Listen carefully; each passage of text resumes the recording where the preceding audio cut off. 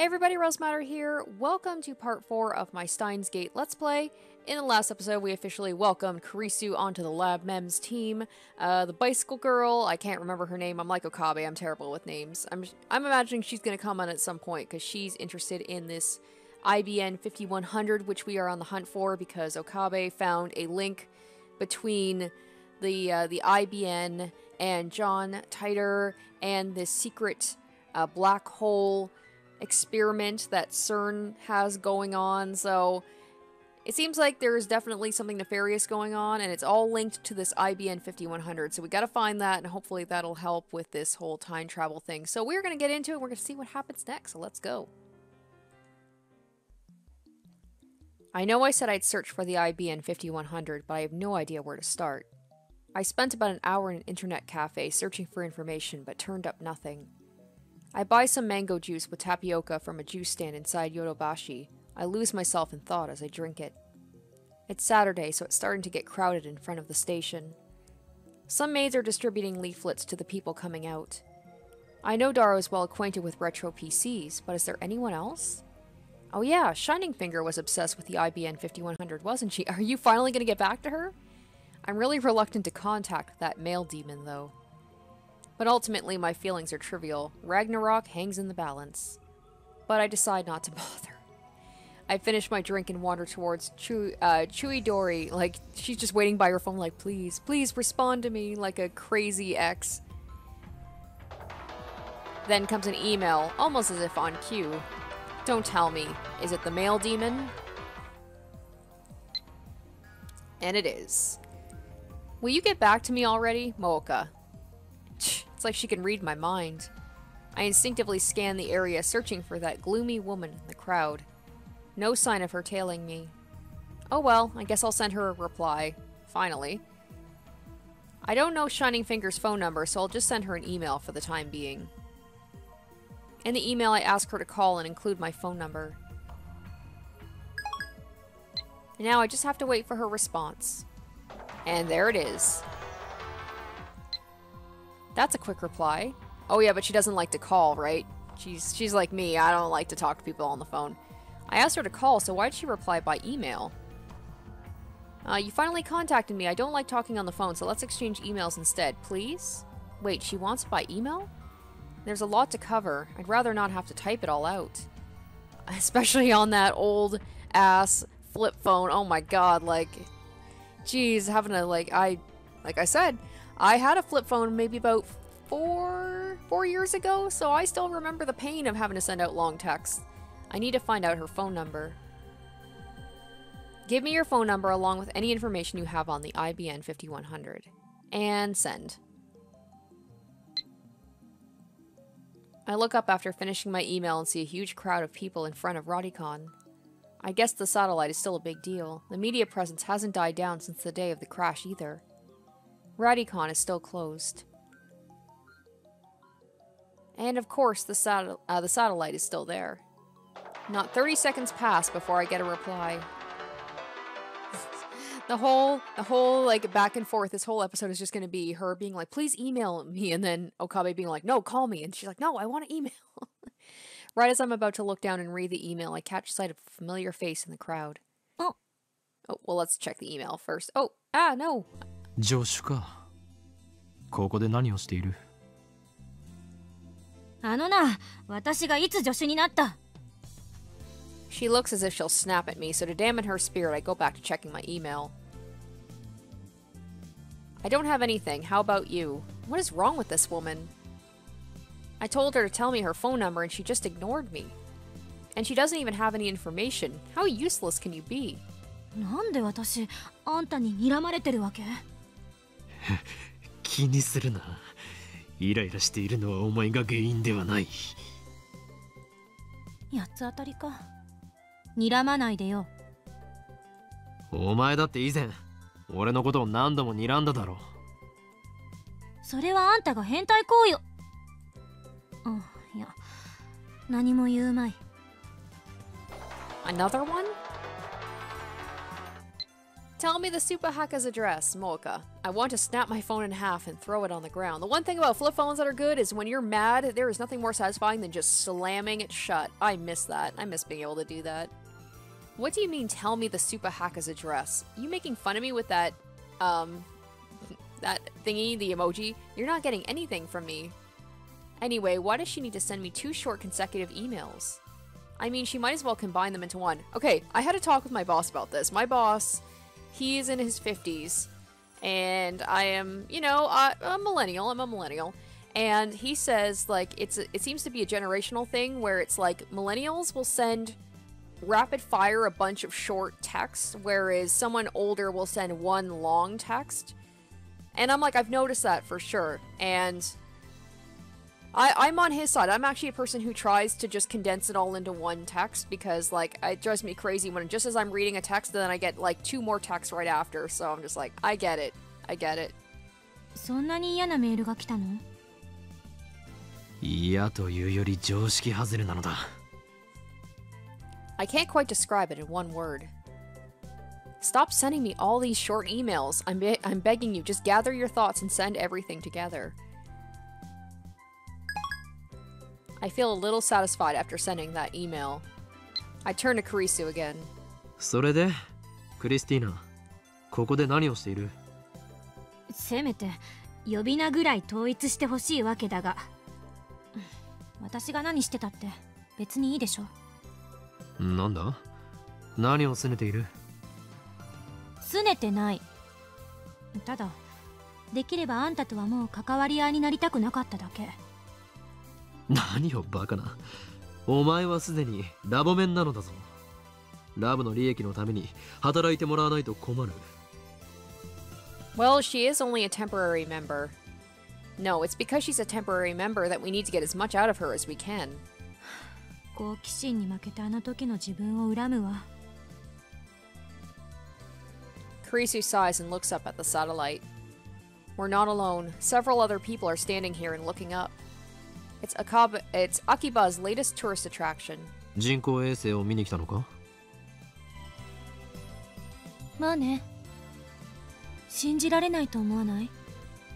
人工衛星って普通大気圏で燃え尽きるように軌道を計算して落とされるのに、あそこまで完全な形で残ってるなんて。And that's to say nothing about the huge hole it punched in the building. Are satellites that durable? そもそもあれはどこの人工衛星だったのだ？まだ分かってないって。旧ソ連のものかもって噂だけど、ロシアは否定してる。おかげで撤去しようにもできないらしい。3 days have passed and it's still unknown. How interesting. I smell a conspiracy. そうか。あれも機関の差し金だったのだ。あの時ラジカンにいたこの俺を抹殺するためのな。機関？何それ？機関は機関だ。正式名称は別にあるが、その存在を知る者は全員イフの感情を込めて機関とだけ呼ぶ。all those, aka you and the voice that you talk to on the phone. 世界を影から操る国家を超越した秘密機関であり、政治、経済、宗教、すべてを掌握しているのだ。どう見ても陰謀論です。本当にあり。Alright, let's go and check. The tips list. Thank you very much. This phrase is commonly used on the internet as a way of punctuating a statement. It originates from a story posted on @channel in which a man tries to pass his bodily fluids off as a popular soft drink. It was obviously blank. Thank you very much.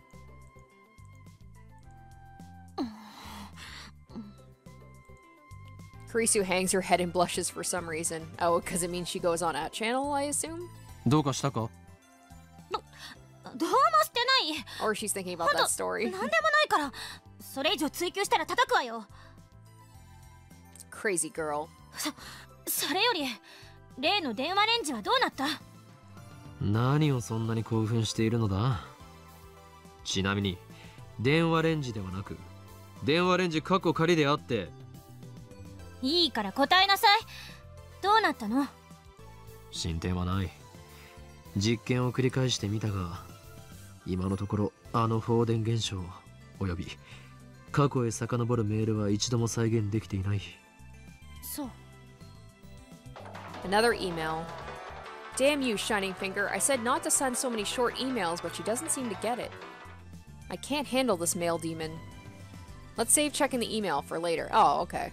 偉そうだけど最低限のマナーは知ってるみたいね。何のことだ？人と話してる時に携帯をいじり出す人って私嫌いだから。 Oh, interesting. Okay, so maybe... Oh, I'm wondering if by not answering the phone when I'm talking to her, if that's maybe going to make her like me more, if that's going to change the relationship or change how things go in the story. Interesting. そうか。 I wonder if I had だか answered ら it. お前、初めて会った時、俺から強引に携帯を奪ったのだな。So if I had answered it there, if I'd been given the option, if she would have said something like, oh, you're being so rude. 初めて会った時そんなことしてない。しただろう。俺が定時報告をしている時に、お前は俺の手から。 Phone out of my hand. I shut my mouth before I finish. The events at Rodicon. My story of what happened back then didn't mesh with Daru's story. It didn't mesh with Mayuri's, and now it won't mesh with Kurisu's. So in the end, was that a dream? A hallucination? 何？定時報告って何のこと？いや、なんでもない。それで電話レンジカッコ仮の話だったな。お前はあの実験の後、タイムマシンなど嘘だなどと悲痛な叫びを上げていた。過去のトラウマでも思い出したか？おいこら、勝手に私にトラウマ設定をつけるな。そう。あれはまだ5歳の頃。クリスティーナはアーカンソー州の草原で雷に。撃たれとらんわ。5歳の頃はまだバリバリ日本在住よ。っていうかなんでアーカンソーなのよ。のどかな風景を思い浮かべた時、最初に浮かんだ州の名はアーカンソーであり、次に浮かんだのがオレゴンだった。そこはユタじゃない？相対的に見てユタの方がぽくない？では答えよクリスティーナ。なぜあの時嘘だと言った？別に確信があって言ったわけじゃない。単に信じたくなかっただけってロジックよ。とんでも科学は小説や映画の中だけで十分だわ。とんでも科学だと？何をバカな。お前もはっきり見たはずだ。メールが過去へと飛んだあの現象を。バナナが瞬間移動したその瞬間を。見たけど何かの間違いのはず。あるいは私たちが都合のいい解釈をしてるだけ。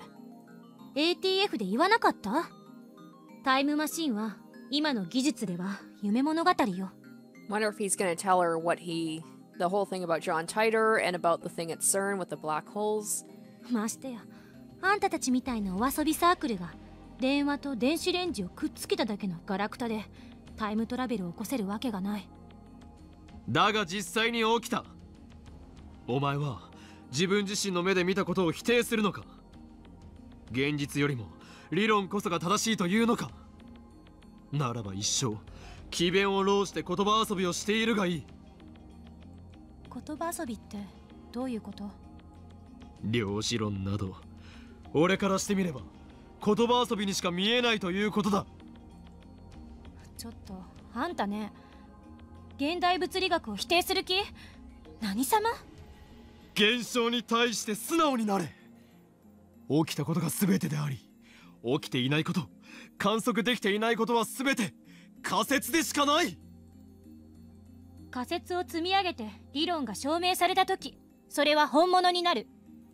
そうやって現代物理学は宇宙すべての真実を理解するの。だが仮説が間違っている場合もある。かのアインシュタインでさえ間違えたことがあるのだ。間違いかもしれないからやらないの？だったらあんたは一生あの小汚いビルに引きこもって王様を気取っていなさい。そんなことじゃ真実には絶対たどり着けない。失敗は成功のもとよ。なるほど、いい反論だな。あくまで上から目線なのな。ところでクリスティーナよ、俺は常々感じていた。物理学者には矛盾がある。矛盾？現実に起きていて誰もが知っているが未だ解明されておらず、物理学者も手をつけようとしない現象というものは確かに存在する。それについてはどう思う？例を挙げてもらわないとわからない。例えば幽霊。オカルトかよ。I guess that shouldn't surprise me that Okabe believes in supernatural. オカルトだからといって思考停止か？それはお前がたった今言ったことと矛盾するぞ。そんなことじゃ真実には絶対たどり着けない。幽霊を見る人間は確かに存在する。映像としても証拠が存在している。にもかかわらずなぜ他の仮説をこねくり回し続けていられるのだ？先行が違うわ。解明されていない現象に先行もクソもあるまい。そうだけど。というわけで過去へメールを送る現象もきちんと検証すべきだ。助手も力を貸すがいい。嫌よ。Kurisu gives me a clear-cut answer, along with her usual glare. So the genius girl really does hate me. 私はとんでも科学には手は出さない。父と同じ失敗は犯さない。Oh, okay. 父？あんたの考えは口だけは立派だけど学会じゃ通用しない。タイムトラベル理論を研究してるなんて言った日には干されるのがオチよ。なぜそう言い切れる？ So that's why she's so weird about time travel. It seems like her father tried to do the same thing and something happened, or maybe he was disgraced. 私の父がそうだった。Yep. Kurisu grimaces. 物理学者の父はタイムマシンが大好きだった。ウェールズのタイムマシンに魅了されて本気で研究していたわ。でもそれにこだわりすぎたせいで学会からは追放に近い扱いを受けた。そんな父を見てきたから私はタイムトラベル研究には関わりたくないの。This time her sheer force of will gives me pause. I think she's really pissed. I may have stepped on a landmine here. What do I do? If I get her any angrier, she might seriously hit me. Let's calm her down a little. Oh, do I get a choice? Yeah, let's do that. Come on, give me some choices here of things that I can say to people. But what should I say? Ooh, do I get a choice? ごめん。感情的に Or maybe not? She apologizes first. Christina's calm character saves me. はあ気にすることはない。今のはお前の資質を試すためあえて怒らせたのだからな。とにかく電話レンジはタイムマシンなんかじゃない。メールの送受信は人の手で作られたシステムなんだから、そのシステムの範囲内で現象を説明できるはず。Oh, that receiving mail flashing in the top is like making me anxious. I want to answer it so bad, but I will be respectful. I will wait. 助手の考えは分かった。そこまでタイムマシンを嫌っているとはな。お前の反応はアレルギーに近い。無理にラボ面に誘って迷惑をかけたな。もう二度と来なくていい。言われなくても来ない。だがこれだけは伝えておく。クリスティーナよ。クリスティーナって言うな。ラボ面ナンバー004は永久欠番としておく。この番号はずっとお前のものだ。It's like retiring like a jersey number, and she's like, I think you're putting a little bit too much, like thinking that this is more important than it actually is. I finish my speech and turn my back to Kurisu. I won't look back. I gotta be cool. Cool guys don't look at explosions. I walk away slowly with my eyes closed. It's kind of hard to walk like this. I hope I don't bump into anyone. Wait, am I even walking straight? Oh my god. 何かっこつけてんのよ。I'm just picturing my head. He's just wobbling around like, just look cool, man. Look cool. My shoulder is suddenly pulled from behind. I brace myself so I don't fall backwards. 何をする俺によるささやかな演出後腐れのない別れのシーンを台無しにするとは貴様それでも俺の助手かだから助手じゃないと言ったろうが。それにこっちにはまだ話があんのよ。 Damn it, her stubbornness has already returned. この前は聞けなかったけど、私が刺されたってあんた言ってたわよね。それについての説明を要請する。Oh yes, the other real-life phenomenon that has yet to be explained. あれは俺が見た幻だ。 Let's just leave it at that for now. なんであんたの夢に私が出てくるの？そんなことは知らん。それと夢ではなく幻だ。ドクター中鉢がどうとか言ってたけど、それは？あの日ラジカンでドクター中鉢がタイムマシンの発表会をしていた。発表会は中止になった。人工衛星が落ちたから。そういうことになっているようだな。だが俺が見た幻では無事開催された。俺はそれをマユリと一緒に見に行ってお前に声をかけられたのだ。 Oh, I'm wondering, there was that little Upa that Mayuri got and she scribbled her name into it. So if we find that, then that's proof that that happened. I said at the beginning when I was like, I feel like that's going to come back somehow. So I'm wondering if we have some sort of proof that that actually happened, that's going to make this more believable. 私はナンパなんてしない。ましてやあんたみたいなバカに声はかけない。だから幻だったと言っているだろう。いや、あるいは幻なのはこちらの世界なのかもな。だとしたら電話レンジカッコ仮の謎も解決だ。幻ならば物理法則を無視したことも起こりうる。現実逃避？意外とチキンね。仮説を提示したのだよ。物理学者お得意のな。それで私は誰に刺されたの？もしかしてあんた？ I recall the sight of Kurisu collapse in a puddle of blood. It sends shivers down my spine. Was that really just a hallucination? It was too real. I can clearly remember the smell of blood. 俺が駆けつけた時にはすでにお前は血まみれで倒れていた。犯人は見なかった。わからないな。なんで私が幻でとはいえ殺されなくちゃいけないのよ。恨みでもあるの？全くない。その時点では俺とお前は一度だけ話したことがある程度のただの通りすがりの他人だった。Well, that one time we talked was during the events I imagined, so strictly speaking at that point in time, all I knew about her was what I'd read in the magazine. とにかく接点などほとんどなかった。故に俺はお前の死体を見た後119番に通報することなくその場を後にしたのだ。白状者。何を望んでいる？過去に戻ってお前の死体を丁重に扱えと？そのためには電話レンジカッコ仮を使えるようにしなければな。もういいわ。今後そんな幻見ないで。他人の夢の中とはいえ自分が殺されてると思ったらいい気分はしない。保証はできないな。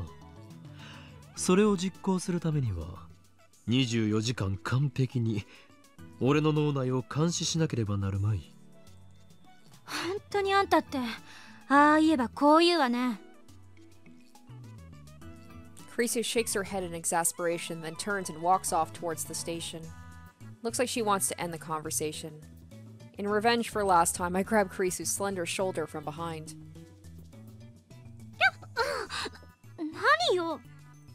俺の話は終わっていない。喧嘩売ってるだろ。別れのシーンを台無しにしたお返しだクリスティーナ。己の軽率な行動を恨むのだな。はいはいわかりました。で何よ。 IBN5100 の件だ。剣だとか言われても知らないわよ。何なの？いや知らないのならばいい。さらばだ。もう二度と会うこともないだろう。I turn my back to Kurisu. This time, I'll make a perfect. And then she grabs him. 言いかけたままやめないで。気持ち悪いでしょ。 The whole episode is just gonna be them grabbing each other before they can make a cool exit. She grabs my arm. Damn it, this is the second time. IBN 5000何？ IBN 5100 1975年発売のレトロ PC だ。今探している。何に使うつもり？ Looks like she's interested. She was the same way when she came to the lab. I guess this girl is just brimming with curiosity. 気になるか？ Kurisu quickly averts her eyes. But she doesn't let go of my arm. 気になるのだな。少しだけよ。ならば答えよう。IBN 5100はセルンの秘密につながっている。セルンって、あのセルン？いかにも。そして我がラボが総力を挙げて調べたところによれば、セルンはタイムトラベルについて研究している痕跡がある。Come, be astonished. バカみたい。聞いて損した。Kurisu gives me a cold glare, then lets go and starts walking away. This time, she's gone for good. Damn you. Just you watch. I will expose CERN secrets if it's the last thing I do.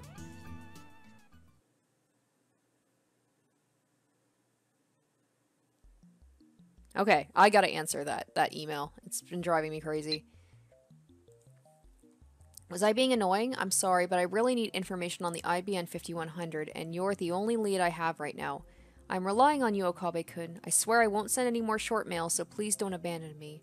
I need you to help me look for an IBN 5100. I promise to let you know anything as soon as I learn anything, so let's work together, okay? Alright, the next day I decide to hit Akiba's computer parts stores. I did as much as I could yesterday after parting with Kurisu, but no luck. Finding an IBN 5100 is obviously going to be a huge pain in the ass. I'm standing in the narrow tunnel that runs between the Radicon building. Small shops selling everything from motherboards to resistors to vacuum tubes line both sides of the tunnel. Here lies the vestiges of the old electric town, Akiba's conscience, so to speak. Casual otaku usually avoid stores like these. It's like a holy land that only true fanatics can enter.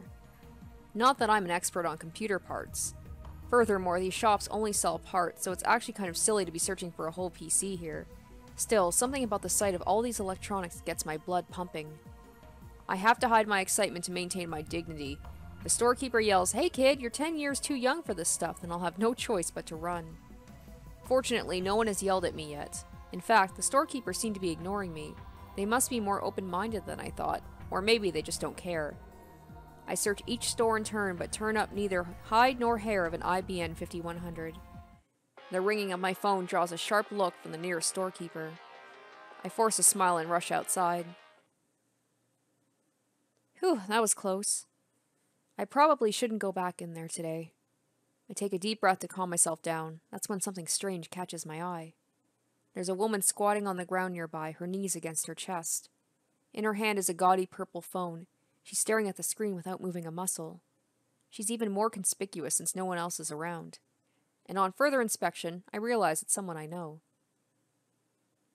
Ah! Shining Finger! I call out to her, but she gives me no reaction. Shining Finger is just a name I made up, so I guess it's only natural. Her name was Moeka? No. Shiatsushi! I stand in front of her and call her name. Well, the name I gave her, but she doesn't even look at me. Her fingers are typing rapidly on her phone, so she's definitely conscious. But she still looks dead. There's no life in her eyes. I'm actually worried. Despite the heat, she's not sweating at all. She's a robot. 聞こえていないのか？誰？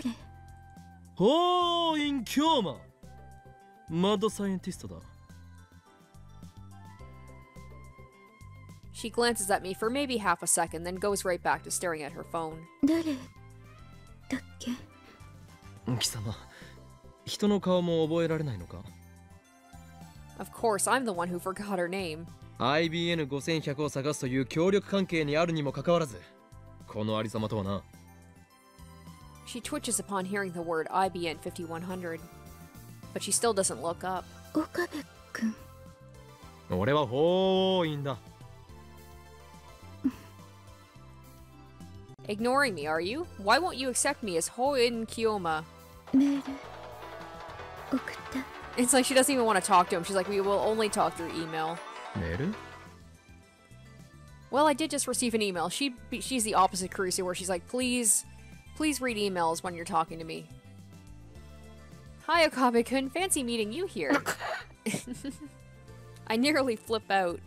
Is this really something you should say by email when the person is standing right in front of you? It wouldn't take 5 seconds to say it verbally. She's friendly enough in her emails, but in person she's a lump of unsociability. How could she write funny meeting you here without smiling at all? It makes me think the mails are coming from a different person. まさに奇遇だな。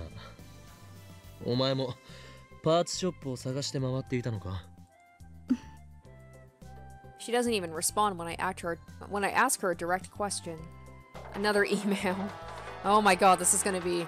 I'm getting frustrated right along with him. I looked, but I couldn't find anything. 貴様は喋ることもできないのか? めんどい。メールを打つ方がよほど面倒だろうが! Especially, once again, especially on a flip phone. My yelling does not have the desired effect. Instead of getting her act together, she buries her face into her knees. And why is she wearing such a short skirt? She sits with her knees up like this. I can see everything. Not that there's a problem with that. I sigh, then turn and walk away. I buy 2 Max coffees from a nearby vending machine. I know she obviously has some sort of issue, maybe with, like, you know, some sort of antisocial thing, or just, like, fear of people or something, so she just kind of buries herself in her phone. The mails keep coming. I'm sorry, I apologize, so please come back. I'm more tired than angry. Besides, my search has hit a dead end, so I need whatever information she has on the IBN 5100. I can't just go home. Come to think of it, her name was Mooka, right? I remembered when I saw her email. I return to Mooka with the 2 Max coffees in hand. Okabe-kun. She's finally on her feet. She glances at me, then breathes a sigh of relief. 飲むか? She timidly accepts the Max coffee I hand to her, but she doesn't move to open it. I wait for the coffee to cool down, open the tab, and take a sip.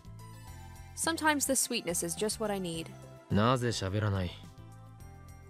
メールの方が気楽。 I get it, it's not physically easier, it's probably more emotionally and mentally easier for her. Like hell it is. Maybe she's just afraid of people. She kind of reminds me of like Futaba a little bit. When I finally consider that, I'm taken aback by my own thoughtlessness. そうか。そういうことか。 Basically, she's afraid.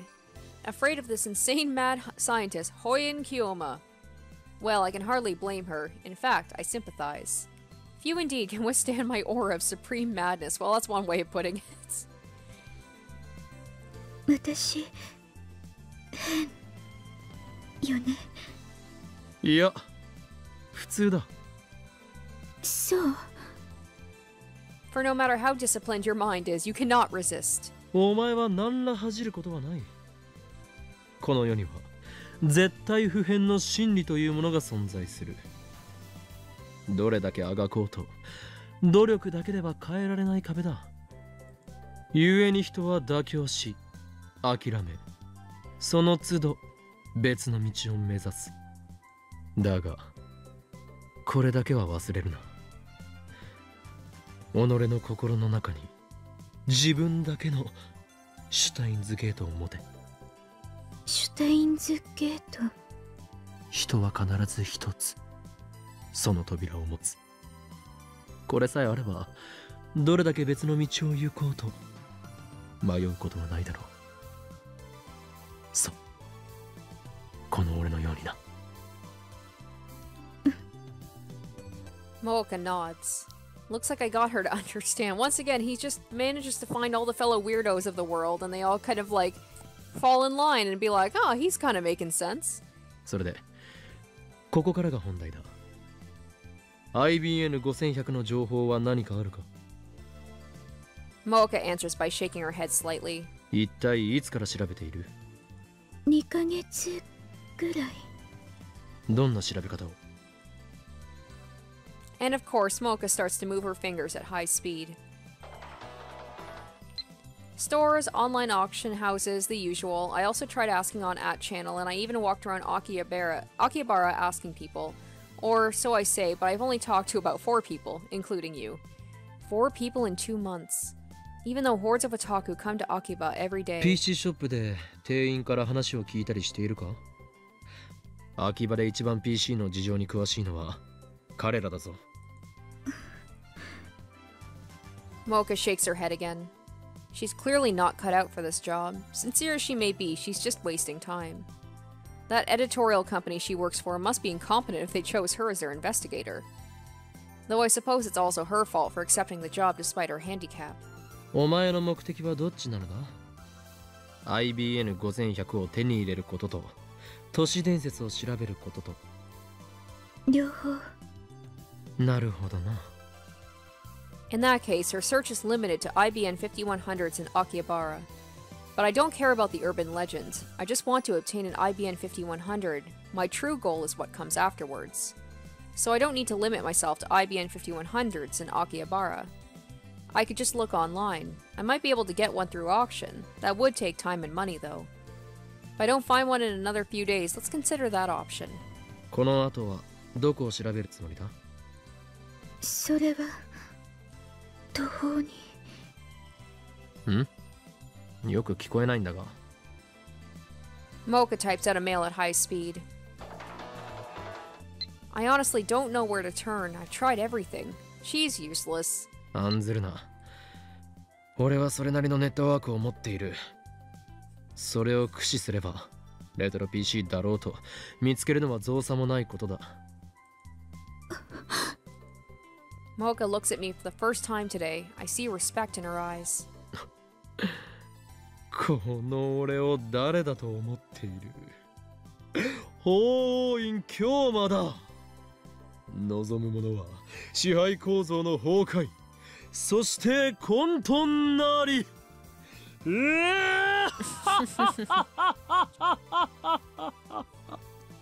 それが岡部君のシュタインズゲート。岡部ではない、法院だ。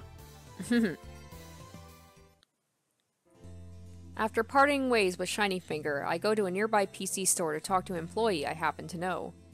But naturally, he doesn't know where to find an IBN 5100 either. Apparently, it was easier to find retro PCs 10 years ago, back when there was more underground niche stores.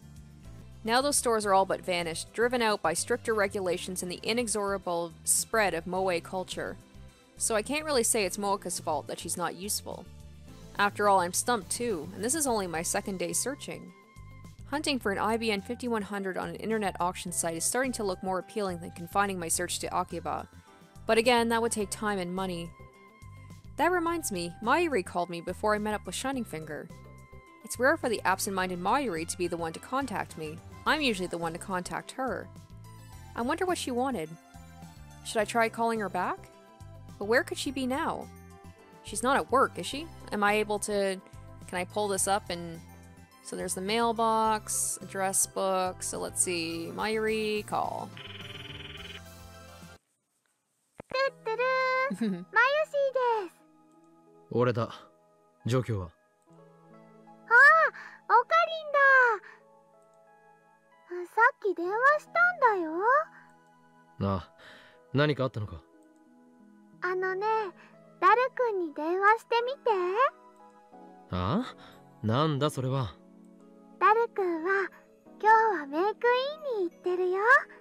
だから電話してほしいの。そしたらね、わかるから。じゃあね。待て、おいマユリ、こら。ああ。She hung up. Doesn't look like she wants to explain. Even if I call back, Mayuri will probably just say the same thing. Let's do what Mayuri said. Alright. And Daru. はいはい。俺だ。状況を教えろ。その言い方はオカリンじゃん。マユシから聞いたん？いや、何も聞いていない。僕は今メイクインにいるわけだが、マユシが調べてくれたんだよ。フェイリスさんが IBN5100 のこと知ってるらしいって。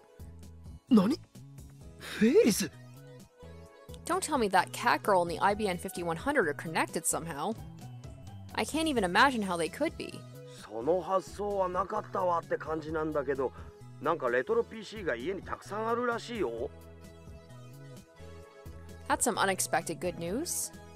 The tables have turned and now I'm close to my goal. これもシュタインズゲートの選択だな。わけわからん。それでフェイリスはそこにいるのか？もちろん。今日はちょうどフェイリス杯だから。Oh, the Ferris Cup. Oh, I'm excited to see this. Maybe she'll only give me the information if I participate. Ferris Cup. What's that? I think I remember hearing about it, but I never really paid it any attention. フェイリスさんに IBN5100 の画像を見せたら、よく似てる PC を10年ぐらい前に神社に奉納したって言うんだ。同じものかどうかはわからんらしいけどな。神社だと？ That's an unexpected combination. PCs and shrines, consumer electronics, and ancient Shinto rituals. And why do I have a feeling Luca's gonna come into this somehow too? They're not even tangentially related. どこの神社だ？聞いてね。正直すまんかった。まあいい。悪くないヒントだ。The only shrines in Akiba are Kondo Myojin and Yanabayashi Shrine. I don't know if Ferris was living in Akiba at the time, but at least it's a start. じゃあそろそろキルを。いよいよフェイリス杯開始だ。Oh, I want to go and do let's do the Ferris Cup. ダル、お前ならできる。絶対優勝しろ。Oh, come on, I want to go. 任せとけい。What the hell is a Ferris Cup anyway? No, more importantly, the shrine. Dang it!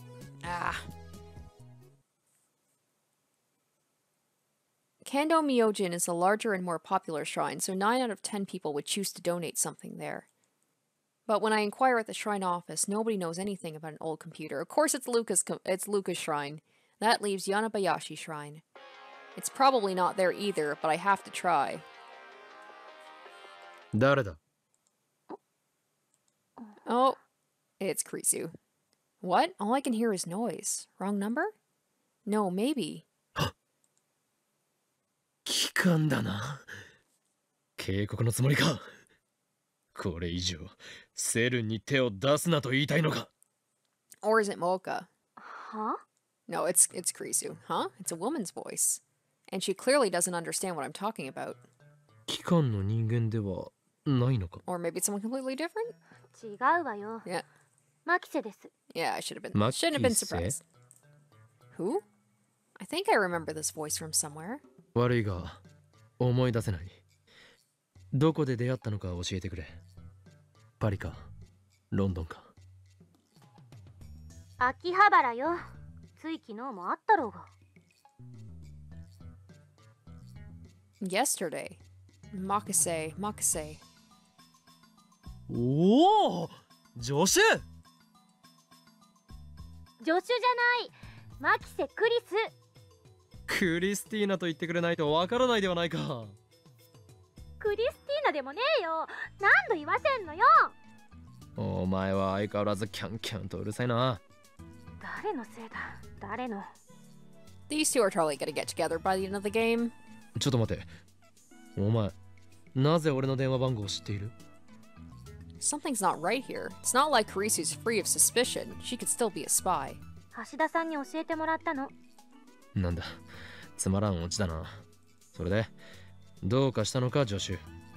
助手じゃないって言っとろうが。はあ、反論するのもバカらしくなってきた。あんた今、どこ？柳林神社に向かっているところだが。あ、そう。じゃあね。あ、え？あ？なんだ今の？嫌がらせか？嫌がらせなのか？ How dare my assistant treat me like this? I shall scold her most harshly the next time we meet. She thinks she's all that just because she was published in a major journal.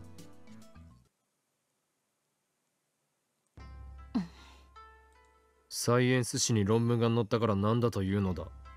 いきなり何よ。 When I arrive at Yabayashi Shrine, I find my assistant waiting there for some reason.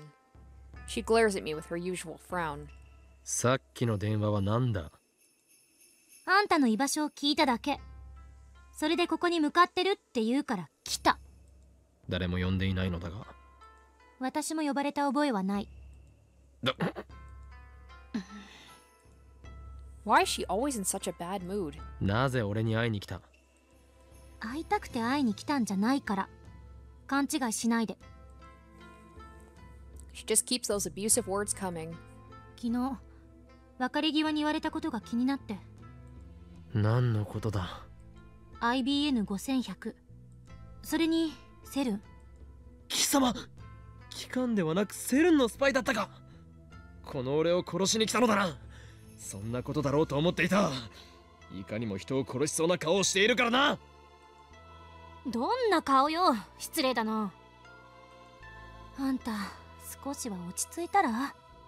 いつもふざけたことばかり言って、とても私より年上には見えない。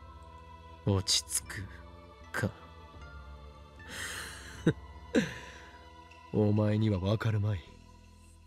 常に身の危機にさらされ、逃亡に次ぐ逃亡を重ねてきた。これまでの俺の人生は。ええ、そんなヨタ話は全くわからない。俺に喧嘩を売りに来たのか？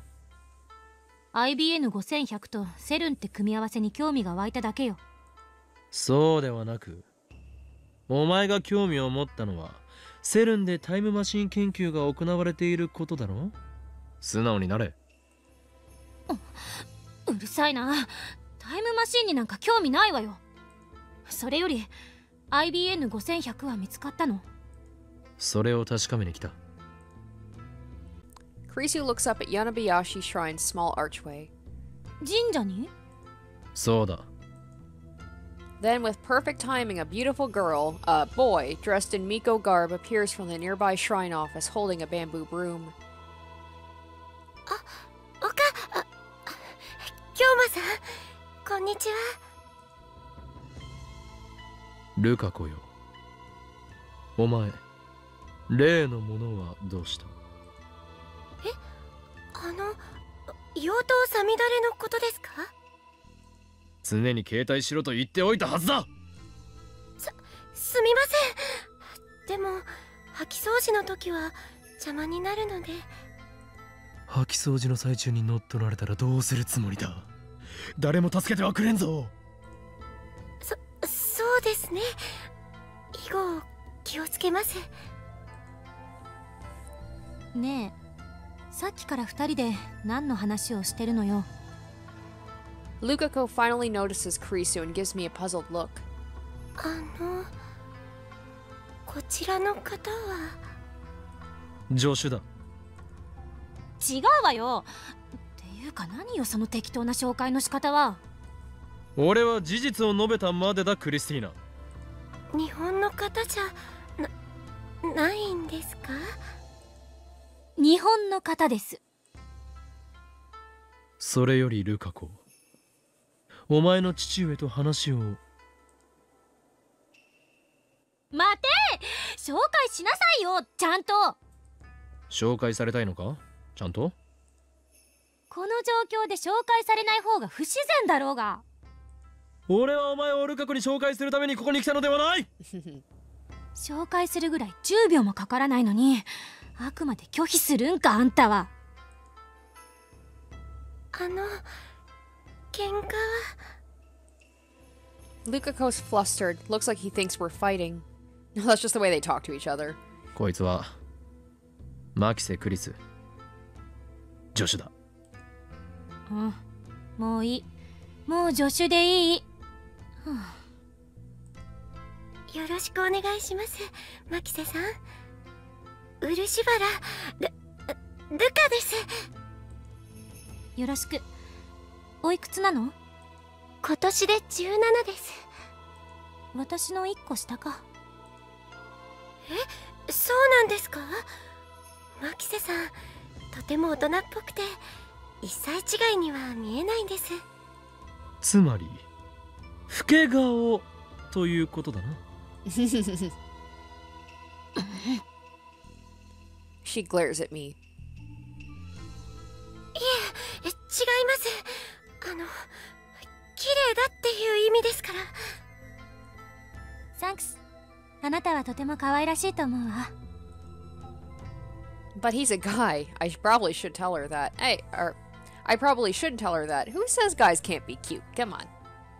The shock from learning the truth might be enough to make her go back to America. くだらん社交辞令は終わったか。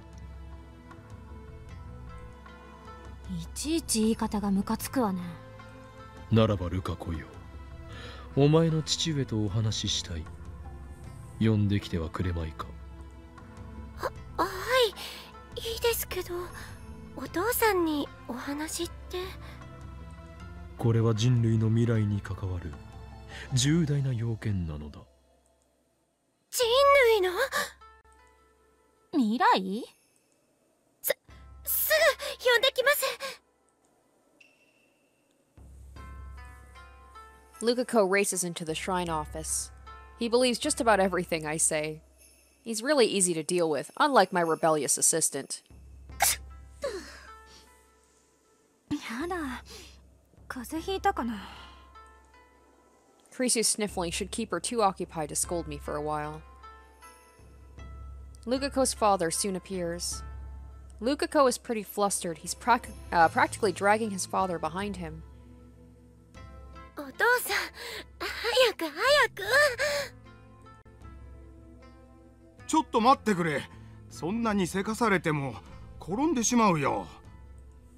だって人類の未来がかかっているんだよ。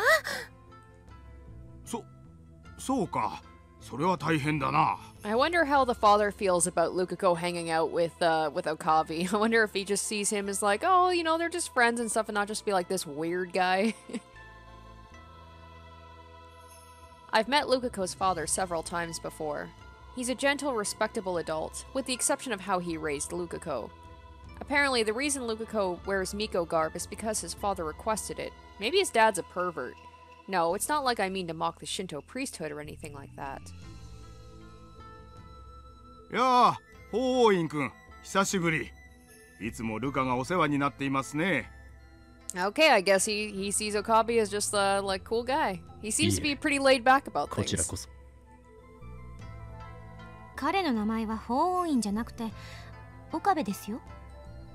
え、そうなのですか？ Even the father is in on this. Oh my goodness. ジョッシュ、話がややこしくなるから喋るな。事実を言っただけじゃない。Shh. What did she come here for? ルカから法王院くんだと聞かされていたからすっかりそう信じていたが、いやー、もしかしてこれはルカに一杯食わされたかな。お父さん、そうじゃなくて、岡部さんは本名で法王院という名前は俺は法王院です。岡部倫太郎って親がつけてくれた名前でしょ。それを否定するの？いいから黙れ、ザゾンビ。誰がゾンビだ。仲が良くていいですね。Luka's dad looks at Krisu. あなたもルカのお友達ですか？これからもルカと仲良くしてやってくださいね。私は。この子は見ての通りとても可憐な子ですから。お父さん、やめてよ。I hope Luka gets like a badass moment during all this. Maybe he's gonna bring out the sword and actually use it at some point. Krisu looks like she's going to cry for some reason. What's wrong? Is she upset that Luka's father assumes she's a friend?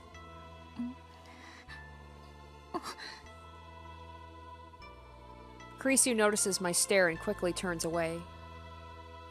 それで法王院くん、私に何か用事だとか。That's right, this is no time for idle chatter. This meeting will shape the course of Ragnarok. The future of mankind is, well, whatever. I'm a mad scientist, not some sort of hero. I explained to Lukako's father how I need the IBN 5100, and then I asked him if that retro PC was donated to Yanabayashi Shrine. Of course, I don't disclose any classified information like how we plan to hack CERN or how this is all related to the time machine research. 奉納という言い方がふさわしいかどうかは分かりませんが、この神社には確かに9年ほど前に預けられた古い PC がありますよ。No way, really? それだ。それに間違いないです。ちょっと待っていてください。今持ってきましょう。Lukako's father comes back in about 10 minutes. His face is bright red and he's carrying a large cardboard box. His gait is fairly unsteady. I wonder if he'll be okay. 探すのに手こずってしまいました。おそらくこれだと思います。Luka's dad places the box on the ground and takes a deep breath as he rubs his back. Oh, let's see if this is it or if this is just a red herring. Because, like, what are the odds, right, that it's, like, the father of a friend of Okabe's just happens to have the IBN 5100 and he knows about it because Ferris just happened to donate it. Like, my goodness. The coincidences. Was it that heavy? I thank him and take a look inside. It is. Oh my gosh. What are the odds? Inside is a simple computer with an integrated monitor. The monitor is only about as big as a GPS screen. I compare it to the IBN 5100 image I got from Shining Finger. They look very similar. Ooh, similar. ここを見てください。 Lukako points to the logo between the tape drive and the monitor. Alright, tape drive. Before the invention of the floppy disk, data was stored on magnetic tapes. Specialized drives to read these tapes were the norm for computers in the 1970s. It says IBN 5100 portable computer. Shit.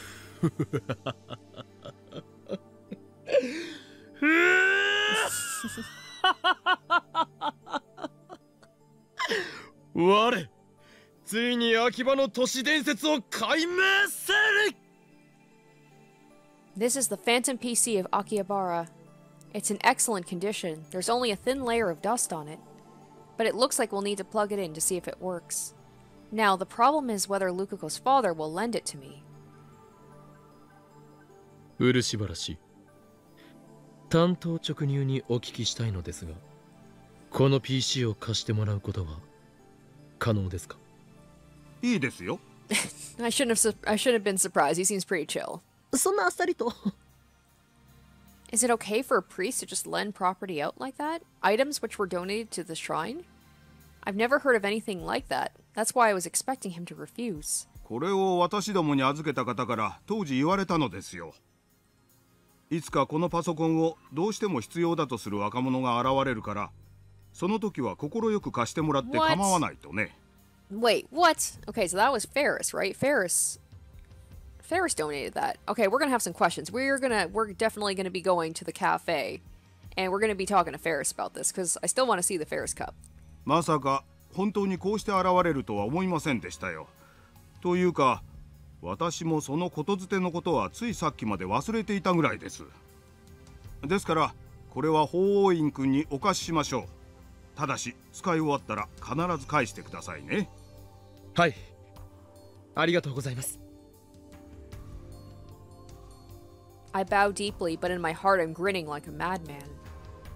I can't stop laughing. Things are going better than I anticipated. It's almost like everything's being handed to me on a silver platter. Now CERN's secrets will be laid bare. We can expose their wicked research and possibly even gather hints on the creation of a time machine. And then I can complete the first time machine in human history. Now I have to get the IBN 5100 back to the lab. But unfortunately, I don't have a car to transport it. In fact, I don't even have a license. Same goes for my assistant. アメリカでは16歳から普通免許を取れるというではないか。にもかかわらず持っていないのか？何よ。悪い？向こうじゃ研究漬けだったのよ。I was like, I'm not gonna falter for that. I'm not gonna discuss my age. Definitely older than 18, and I still don't have my driver's license, and I don't plan on ever driving. Driving terrified. I have a fear of driving. because I had a bad experience trying to drive. So I'm just like, you know what? I live in a big city with public transportation. My husband has a car. I'm good. 青春を無駄に過ごしているな。あんたを見てるとそうとも思えないけど、むしろ私の方がよっぽど有意義な過ごし方してると思う。Touche. 喧嘩は良くないです。Lugako's flustered again. ルカ子、今日は助かった。改めて父上には礼を言っておいてくれ。Luca's dad has already returned to the shrine office. Lukako nods. あなたのお父さん、素敵な人ね。Lukako and I freeze at my assistant's nonchalant words. お父さんは結婚してまして。It's just weird having her actually say something like something complimentary. Calm down, Luca. Calm down, そ Luca. うか、助手よ。お前は親父好きだったか。待った、二人とも勘違いするな。そういう意味じゃない。お父さんは渡せません。泣かないでよ。私が言ったのは親子で仲が良くて羨ましいなってこと。そ Oh, れ以 that's 上の意味 right. はないから。Because of her dad, that's right. She has like a weird, I guess not a great relationship with her dad because of his obsession with the time machines. そうでしたか。すみません、変な勘違いして。僕はなんで失礼なことを。だから泣かないでよ。誤解が解けたならもうそれでいい。だが心の奥底ではルカパパへの募る思いがねえよ。Christina turns away. I decide to leave it at that. Angering her any further could lead to violence. ルカ子、さみだれでの素振りを忘れるなよ。はい、頑張ります。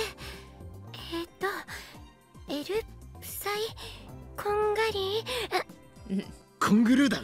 カンガルー。いい加減覚えろ。すみません。ちょっとあんた、女の子をいじめるなんて最低じゃない？ I wouldn't know. Lukako is a guy, but he's a guy. That's part of the reason I like Luca's, because I love that, but he's a guy so much. I ignore Christina and lift up the box with the IBN 5100 inside. I can barely get it off the ground. I put it down for now. Now I know why Luca's dad was red in the face when he brought this thing in. そんなに重いんですか？なんじゃくね。CRT のモニターぐらいの大きさなのに。ならばお前が持ってみるがいい。俺の言葉が間違いではないとわかるはずだ。Kurisu sighs, grabs both ends of the cardboard box and lifts. She strains with all her might, but gives up without lifting it even a centimeter. Damn it, I was hoping that she would just like show him up, but... すごく。 What about Luca? Maybe Luca can lift it, no problem. She blushes slightly, but still maintains her usual frown. My assistant seems to have a strong competitive spirit. 30キロくらいあるんじゃない？これ。台車か何か借りた方がいいかもね。漆原さん、この神社に台車ない？あるんですけど、実は壊れちゃってて。すみません。そう。他に借りられそうなところは？いや、台車は必要ない。だったらどうやって持って帰るの？ここからあんたのボロラボまで歩くと10分くらいかかるわよ。一人では重すぎてきついかもしれないが、二人ならば別だ。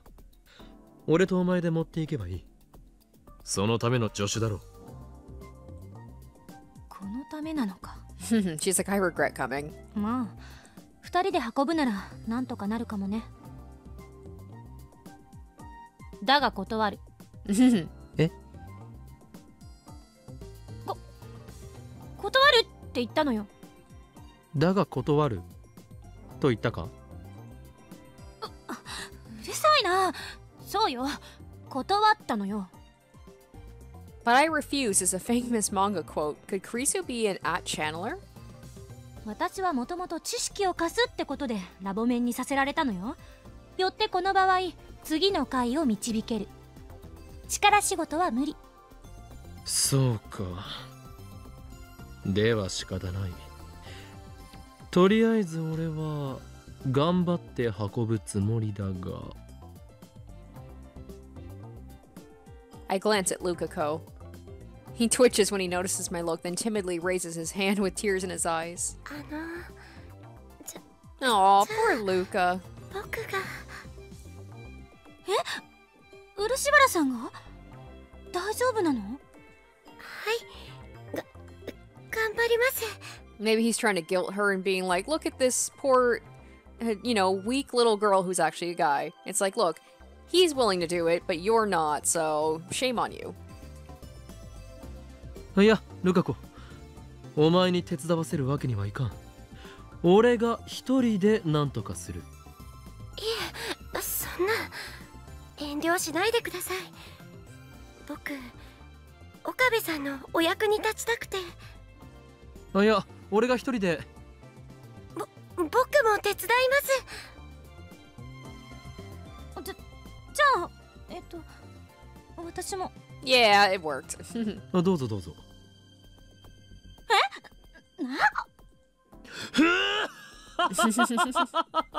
知らなかったのかクリスティーナ。これこそがジャパニーズギャグというものだ。ルカ子よ、協力ご苦労。というわけでこの PC は俺と助手で運ぶから、お前は手伝わなくてもいいぞ。好意だけ受け取っておく。はい、そういうことでしたら。さあ助手、自分から立候補した以上もう拒否することは許さんぞ。持て今。はいはい。Kurisu and I lift up the cardboard box. The burden's considerably easier when distributed between two people. なんで私たちお見合い状態なわけ？ We're positioned so that we're looking at each other. But there's no other way to hold it, so what can you do? いいから行くぞ。I start to walk out of the shrine.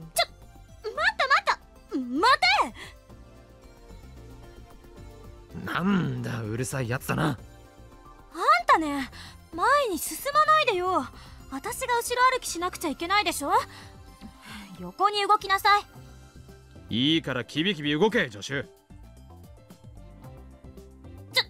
聞いて、頼むから聞いて。後ろ歩きはさすがに無理。助手ならばできるはずだ。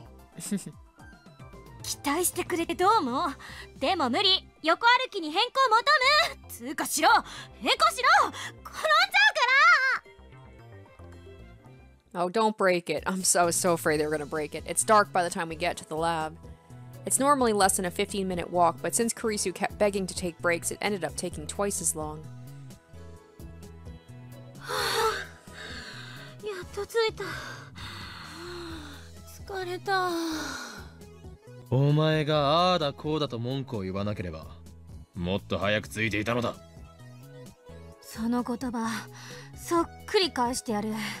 あんただって5回は途中で休憩しようって言った。あれは俺の体の不調だ。どこか悪いの？ああ、たまに。 Oh my gosh. 右腕がうずくのだよ。そうすると俺の心はどす黒い破壊衝動に支配され。 She's like, forget I asked. うっさい黙れ。あんたの右腕の末梢神経も含めて根こそぎ引き抜くぞ。 Holy crap, there's something wrong with this girl. Rip out my nerves? That's like something from last year's New Gen incidents. Alright, New Gen incidents. Fictional, the popular name for the string of bizarre serial murders that occurred in Shibuya 1 year ago. A total of 14 people died in all 7 incidents. The methods of murder were entirely unorthodox, which led to its cult popularity among the youth of Shibuya. Mass media dubbed this New Generational Madness. A 25-year-old man was arrested as the culprit but passed away in the Shibuya earthquake immediately afterwards. To this day, rumors remain on the internet that he was not the true culprit. Ooh, interesting. So I wonder if this is going to come back in some way, because this has me intrigued. I'm like, whenever there's things about like serial murders and stuff, I'm like, I want to know more. Okay, I'll shut up. Let's bring the IBN 5100 into the lab. The final barrier awaits. We have to ascend this rickety building's narrow staircase. Please let the computer be okay.そうだな。I checked the window. The lab's lights are on. あれ Hey, Suzuha, the girl whose name I keep forgetting. Part-time warrior comes out of the Braun Tube workshop with perfect timing. She seems athletic. Maybe she'll be of help. 何運んでんの Plus, she always talks about how tough she is. 聞きたいのか？では教えよう。待った立ち話するならひとまず段ボール下ろさ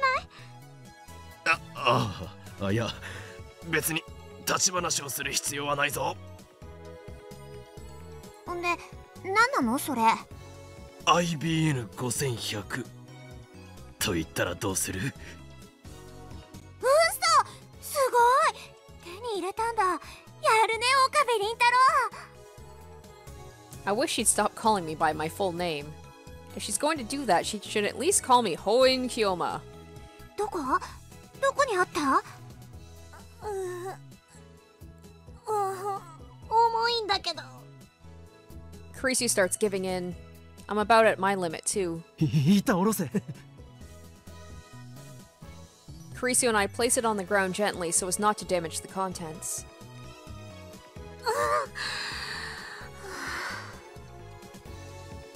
ねどこにあったの柳林神社だ。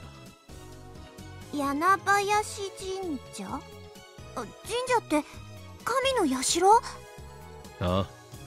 なんだってそんなところに Then suddenly, Suzuha looks at Kurisu. あ She gasps, then approaches Kurisu until they're close enough to feel each other's breath. Does this mean we're not going to get to go to the Ferris Cup since it's pretty late? I'm sad.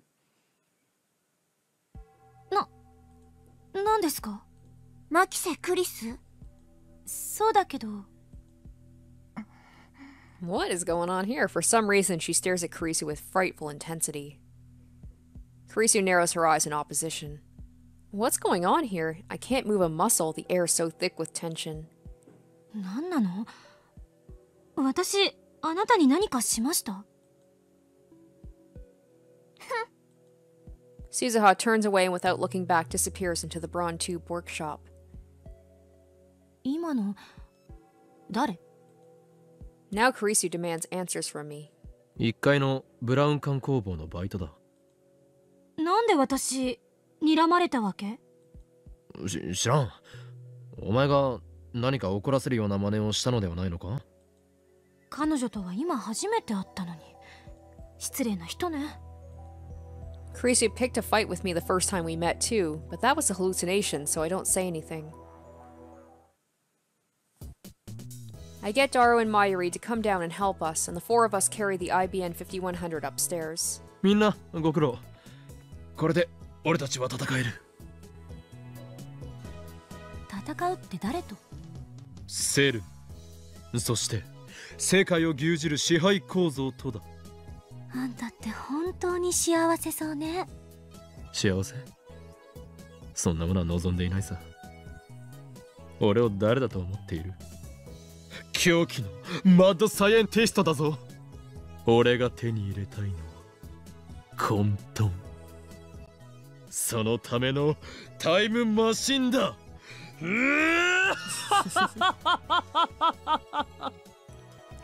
ごめん、言い直す。あんたって本当にベータエンドルフィン過剰分泌によるジャンキーね。Alright, beta endorphin, a neurotransmitter secreted by the brain, effectively suppresses pain and stress, producing euphoria. The effect known as runner's high can be explained by the secretion of these beta endorphins. オカリンオカリン、悪いことはダメっていつも言ってるのに。けどすげえよ、マジで見つけてくるなんて。僕たちにできないことを平然とやってのける。そこにしびれる。憧れないけどね。え？え？ For a moment, there is complete silence. 見つけられたのはね、マユシーのお手柄なんだよ。 Mayuri, oblivious as always, puffs out her chest with pride. But I don't miss Karisu's relieved sigh. She keeps dropping manga quotes. Does this mean what I think it means? マユシー情報がなかったら、オカリンは今も秋葉の街をふらふらさまよってたんだもん。 I guess the fact that her and Daru are home means that I did miss the Ferris Cup. Why would they advertise it and then I don't actually get to go to it? What a bummer. あ、マユリの言う通りだ。今回ばかりはよくやってくれた。ということで、マユシーはそろそろ帰るね。クリスちゃんはどうする？途中まで一緒に帰ろう。ありがとう。でももうしばらくここにいるわ。Looks like Karisu's interested in the IBN 5100 and CERN after all. That reminds me, I haven't filled her in yet. そっか。あんまり遅くならないうちに帰った方がいいよ。じゃあまた明日ね。トゥットゥルー。Mayuri waves her hand as she leaves. それでダル、IBN5100 はいつからセルンへのハッキングに使えそうだ？そうだな。Daru talks as he plugs the IBN 5100's power adapter into the wall. He turns the machine on and the power supply begins to make a turbulent noise. すげえ、ちゃんと電源ついた。まずこいつの使い方を覚えなきゃなんだぜ。そもそも配線つなげたりも大変そうだし、ちょっと時間かかるかも。サーバー管理者の ID 探しと同時進行は無理っぽ。構わん。ID 探しを優先させてくれ。できれば今月中に IBN5100 を使えるようにはしてもらいたいところだが。今月ってまだ30日丸々残ってんじゃん。さすがに来月まではかからねっつうの。 That's my super hacker. And it's like as soon as Shining Finger hears Super Haka out in the universe, she's like, I have to contact him. Assuming that this is... Sorry, Karisu, I'm gonna be rude. Because I'm curious about who is... And it's Shining Finger. Have you found any leads yet? Nothing at all on my end. I've been to a lot of stores, but none of them had an IBN 5100 on display. Maybe I should have tried asking. ちょっと岡部。No. I want to read the rest. No, Karisu, shh. No! Okay. Sorry. I must have pressed the wrong button. Inbox. Okay, there wasn't really much else. Anyway, let me know if you found anything, Mocha. I look up. Karisu is glaring at me. 今なんて言った？岡部って言ったのよ。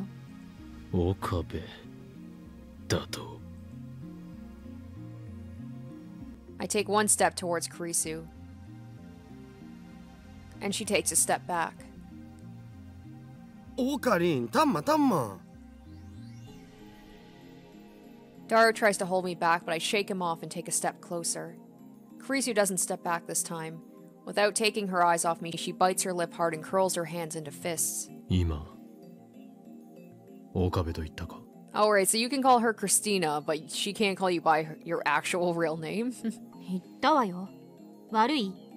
確かに私はあんたより年下だけど、人のことクリスティーナだとか、ゾンビだとか呼ぶ相手がいるとき、そいつには敬意を表さないとするのが私の考えなんだから。I see. Okay. 違う！俺は岡部ではない！不法員強魔だ！何度言わせればわかるのだ、クリスティーナ！ And she's like, and Christina's not my name. How many times do I have to tell you that? 自分のこと棚に上げすぎだろ。あんたいい子、俺のことはホーインあるいは京馬と呼ぶように。お断りします。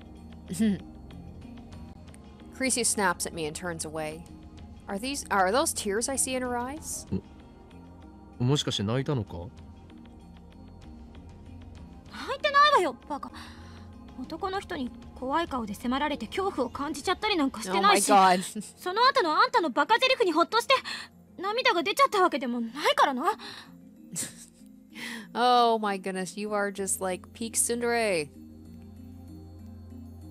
Like she literally said that. It's not like a, blank or whatever.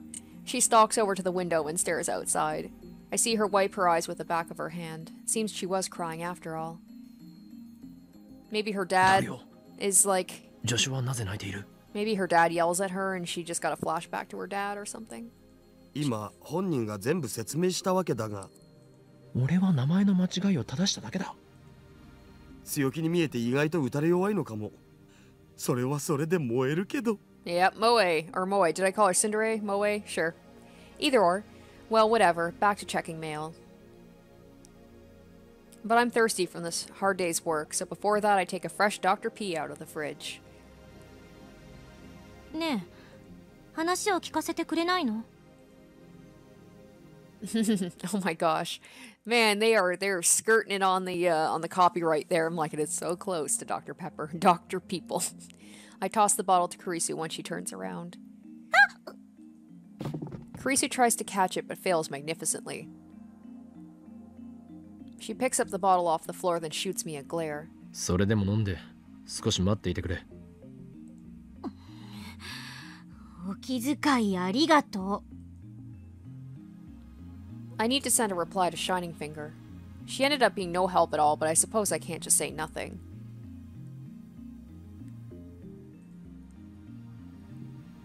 I got the goods. Over. I send as concise a message as possible. さて。I turn back to Kurisu, but the reply comes before I can open my mouth. The goods? You found an IBN 5100? Gimme! Gimme? What nonsense is this? Sorry, but I'm not the owner. I can't just give it to you. I send that. Another instant reply. Gah. Let me borrow it. It's easy to imagine what will happen if I lend it to her. She'll disappear and I'll never see the IBN 5100 again.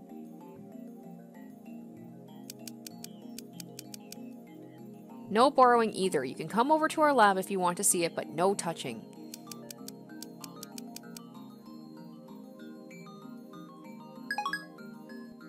I add the lab's address and send the mail. No more replies come. She just shows up at the door immediately. She's like, I'm here.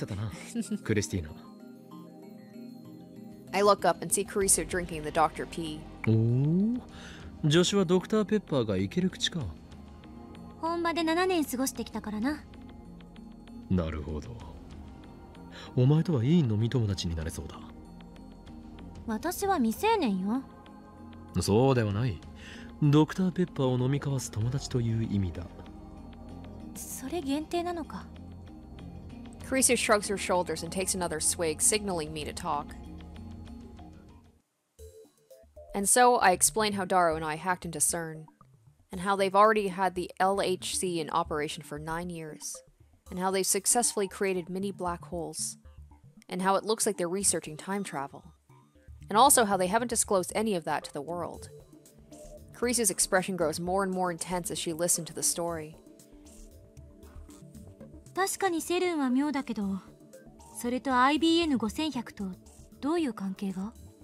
セルンのデータベースに IBN5100 が使われているのだ。だから？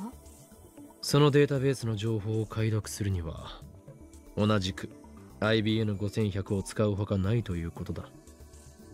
なんでそうわかるのよ。とある筋からの情報だ。I don't drop Titor's name. I have no doubt this genius girl would laugh if I did. Kurisu puts a finger to her lip, deep in thought. IBN5100 云々はともかく、セルンが本当にそんな研究をしているのか確証が欲しい。True, we didn't get any definite proof of CERN's time travel research last time we hacked them. ダル、セルンのサーバー管理者のパスワードを見つけるのは時間。ちょうどこれからやろうと思ってたんよ。半日はかからないんじゃね？というわけだ。それまで待つわ。待つって、もう夜になってる件について。今日は一度帰って明日の朝また来れば？いいえ、待たせてもらう。1マイクロ秒でも早く知りたいから。いい心がけだ。もはやセルンに隠された陰謀に魅了され、知りたくてたまらないという様子だな。あんたたちの言うことがもし事実だとするなら、こんなふざけたことってない。セルンは世界最高の研究機関なのよ。そこが実験結果を公表せずに極秘で実験してるなんて、世界中の研究者をバカにしてる。もし事実ならだけど。 She finishes by emphasizing that point again. Doesn't look like she believes us. ではダル、任せたぞ。According to Dara's research, the IBN 5100 weighs 25 kilos. For now, we'll leave it on the shelf in the development room. We carry the cardboard box to the room, half dragging it. Kurisu follows. 電話レンジ見せてもらっていい？よかろう。実験してみるか？あれ以来一度も再現はできてないのよね。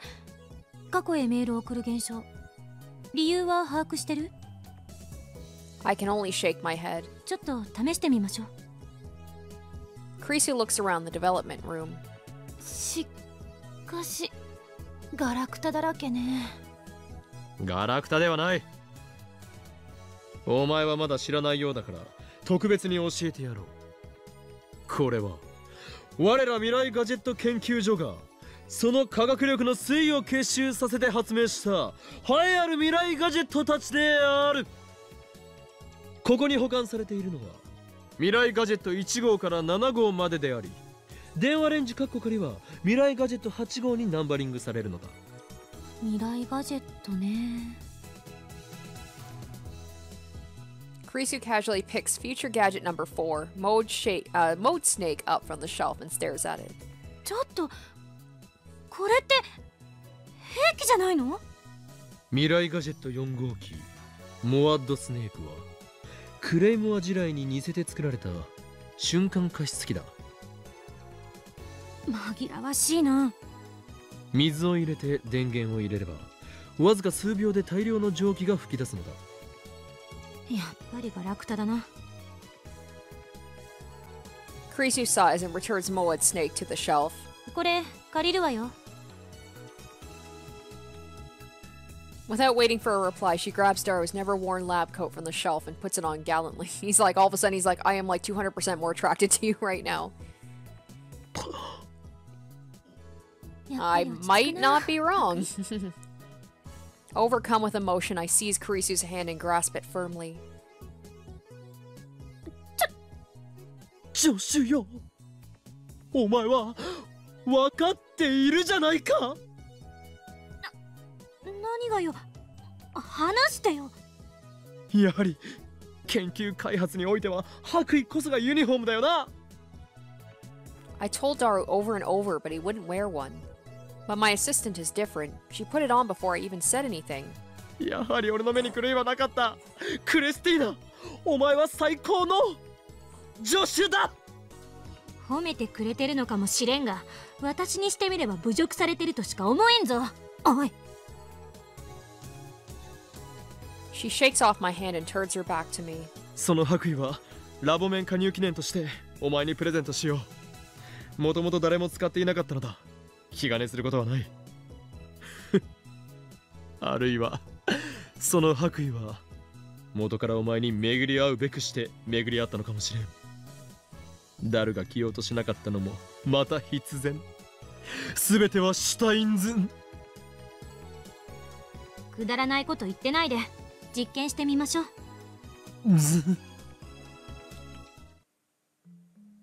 Krisu thrusts both hands into her lab coat's pockets, then bends down to look at the time machine now placed underneath the table.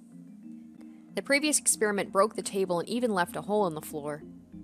There's a danger that will happen again if we successfully reproduce the discharge phenomenon, so unfortunately we'll have to leave it on the floor for now. これって電子レンジの方は何もいじってないんでしょ? I point to the X6-8000. There's code on the screen. 常時ターミナルモードにしてやる。どんな設定にもできるのだ。市販されている電子レンジよりも無茶をさせることも可能だ。放電現象が起きた時はどんな設定にしてた? 特に何も。出荷時設定のままだった。バナナもらうわよ。The bunch of bananas only have 3 bananas left. それは前売りのものだ。だったらあんたに許可取らなくていいわね。明日新しいバナナ買ってくることにして。Okabe, you're one to talk. You take them all the time from her. Kurisu takes 1 banana from the bunch, squats down and places it inside the phone wave, name subject to change. She begins to type on her phone. She pushes send and the phone wave, name subject to change, begins to turn backwards.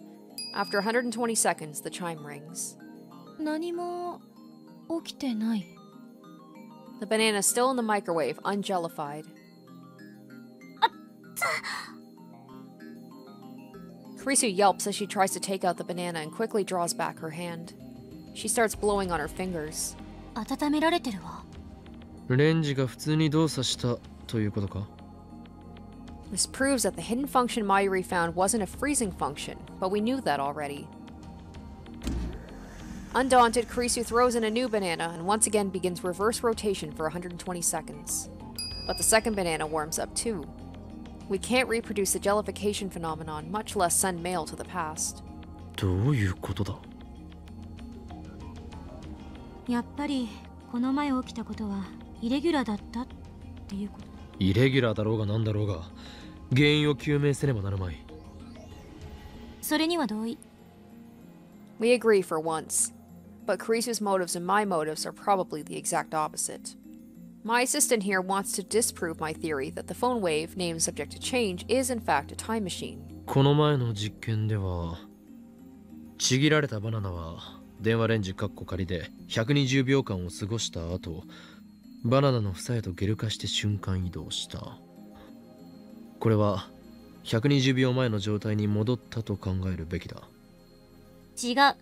120秒前の状態に戻るならゲル化はしない。 So she wants to say that because it was jellified, it didn't travel back in time. 唐揚げはゲル化せずに冷凍状態へと戻ったのだぞ。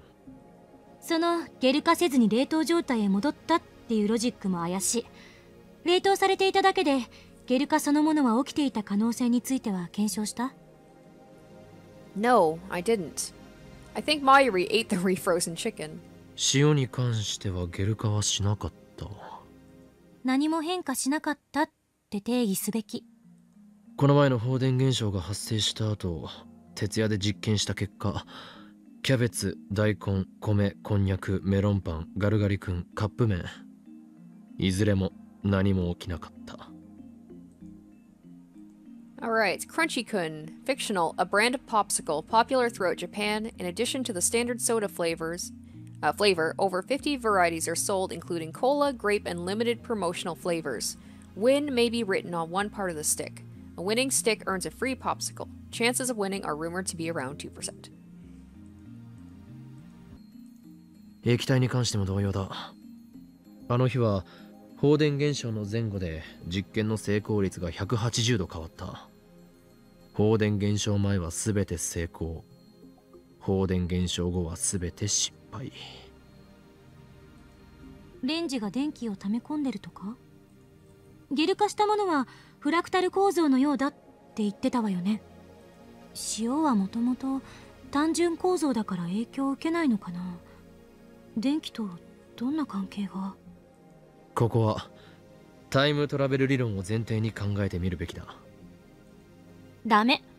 結論ありきで考えるのは良くない。すでにいくつも実験成功例があるのだぞ。それを否定するのか？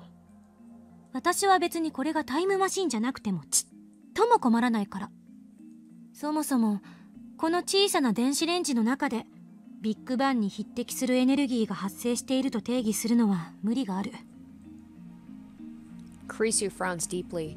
放電現象の再現、それにフラクタル構造化の再現、どちらもできなくなってしまった理由があるはず。やり方は何も変えていない。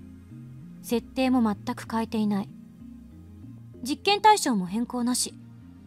それ以外で変動する条件というと、誰が観測するかだな。何よそれ。量子論だ。観測者は実験の重要な要素だ。放電現象が起きた時はここには4人いた。でもその前に橋田さんが1人の時にも発生してる。フラクタル構造化した実験時は2人の時や3人の時があった。私たちは2人ともどちらの現象も見ている。つまり条件は変わっていないはず。だとしたらThere must be some other variable. It's on the tip of my tongue. Then I hear a rumbling sound from Krisu's stomach. 腹が減ったのか？うるさいな。お昼から何も食べてないのよ。Krisu turns away as she looks at her watch. もう8時か。バナナを食うがいい。ただし食べていいのはさっき温めた2本だぞ。Warm banana. 実験で使った食材は美味しくいただけ。あるいは買い置きのカップ麺があるが。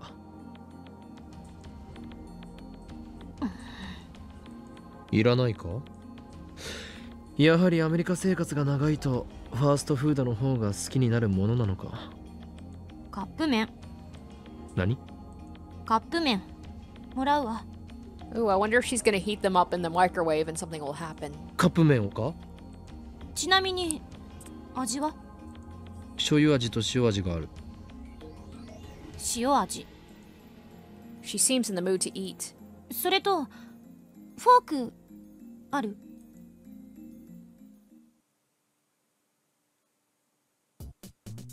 ？It's past midnight.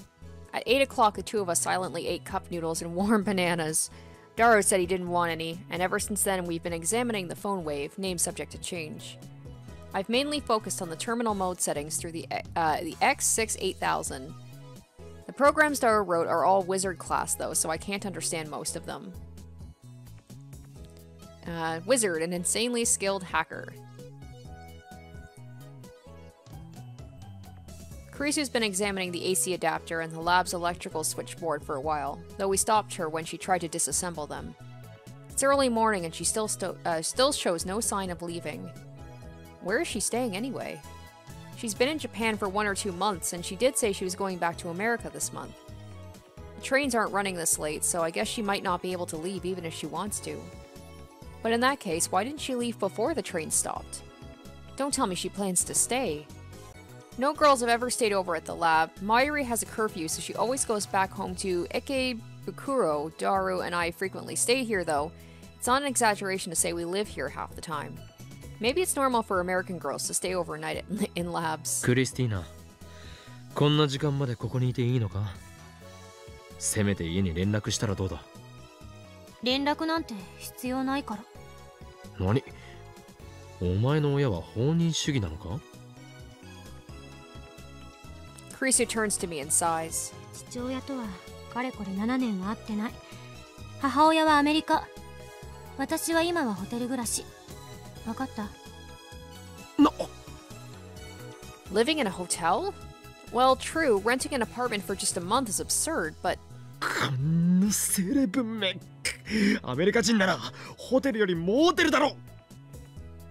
私はアメリカ人じゃないし、東京のど真ん中にモーテルはないだろ。どんなホテルだ？どんなって、お茶の水にある普通のホテルよ。お茶の水？ではここから歩いて帰れるではないか。まあね。I see. That's why she's so flexible with her schedule. I finally understand. では父親の件について聞こう。は？7年会っていないと言ったな。なんであんたが私の父親に興味持つのよ。お前がこれ見よがしに父親のことを口にしたのではないか。それはつまり、父親の件について相談に乗ってくださいお願いしますというメッセージだろう。そんなわけあるか。よかろう。お前は俺の助手だ。助手の悩みには乗ってやらなければな。というわけで、張り切って話すがいい。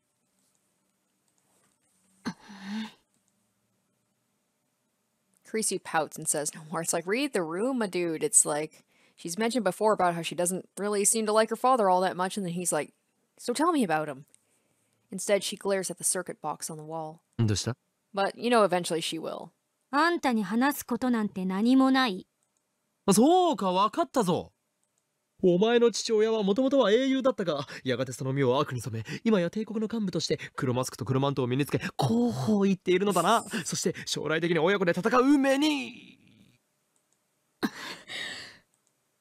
I think I heard Karisu's teeth grind. もしかしてすごく怒っているか？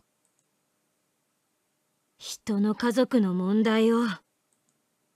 Karisu doesn't look me in the eye, but her low voice tells me how mad she is. そうやって茶化さないで。あんた今、私の心に土足で踏み込んだのよ。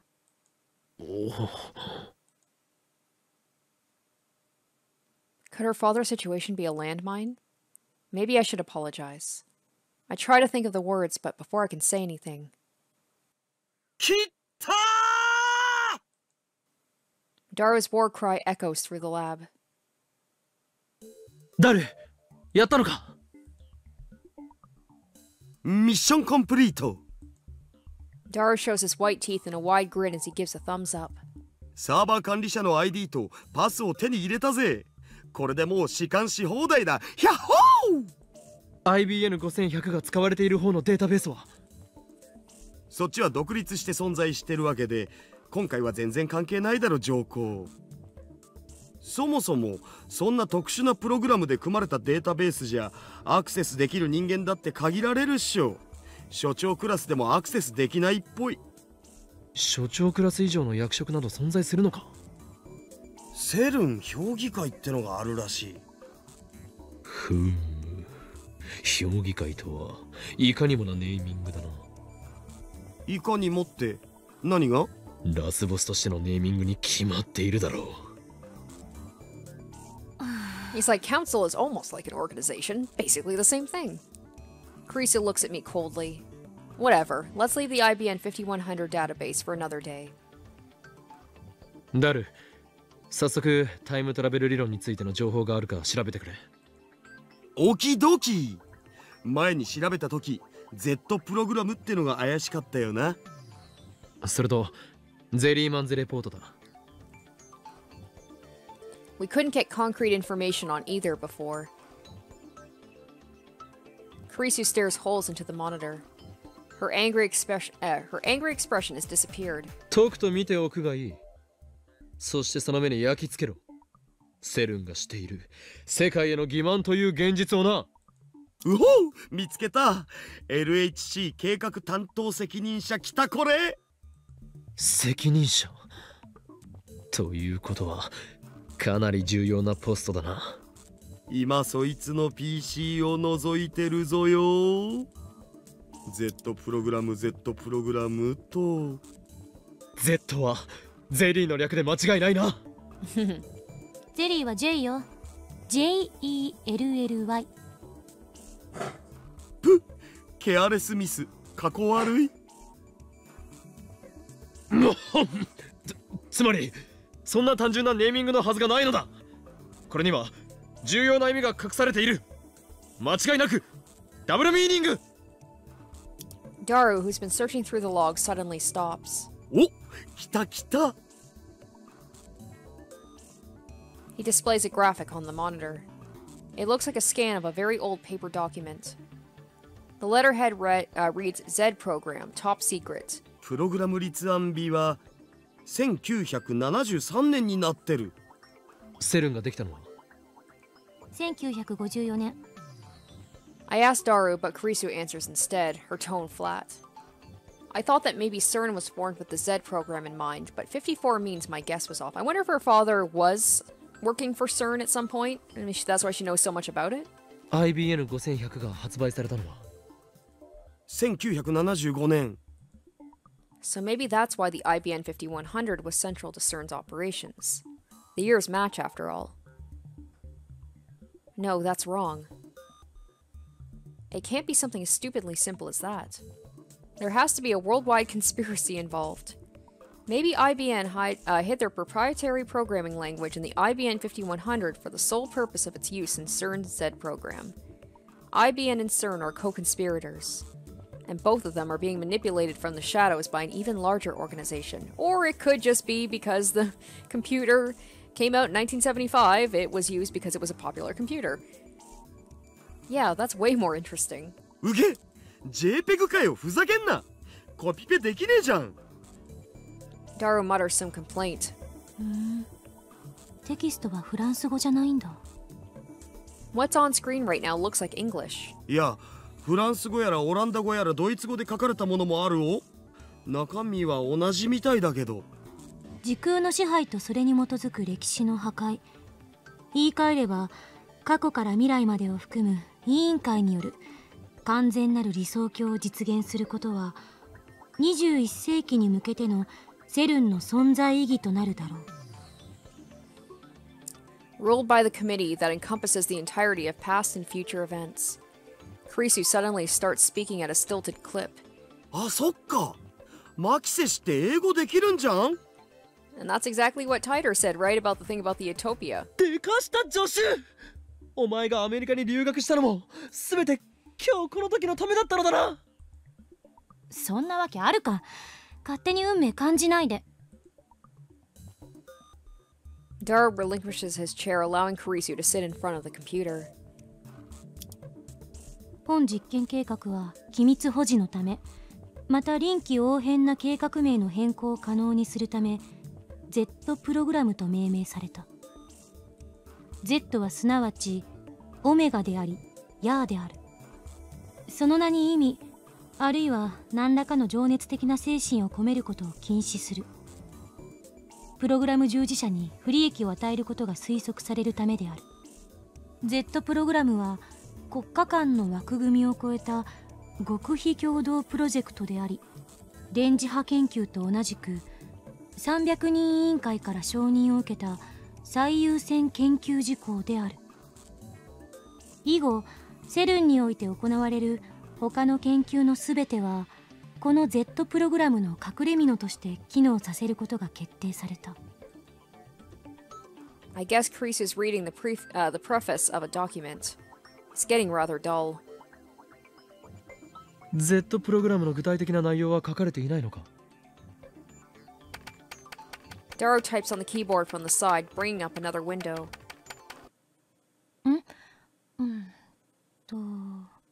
あった。は？これは。Kurisu bends forward and stares wide-eyed at the words on the screen. なんだ？ Z プログラムでは高エネルギーの陽子衝突を用いた時空間転移実験を行う。Time-space displacement experiments. In other words. タイムトラベル実験。I have to struggle to keep from shouting. I quickly run over to the window and close it. It might make it hotter. It might make it hotter inside, but it would be worse if people outside overheard us. まさか本当だったなんて。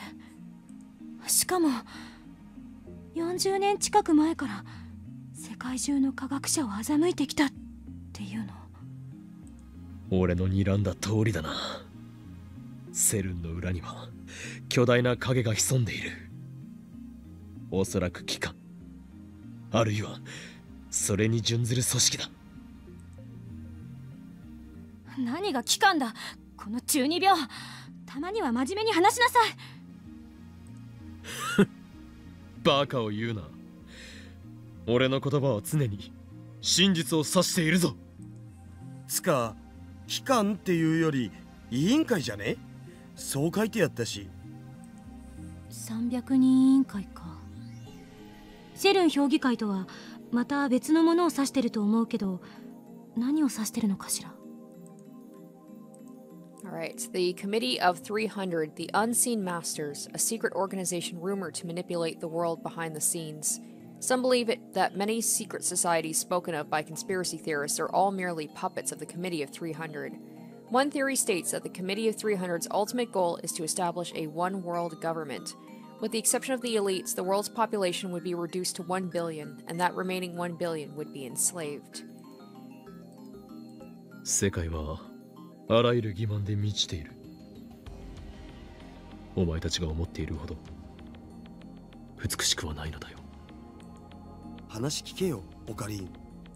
聞いている。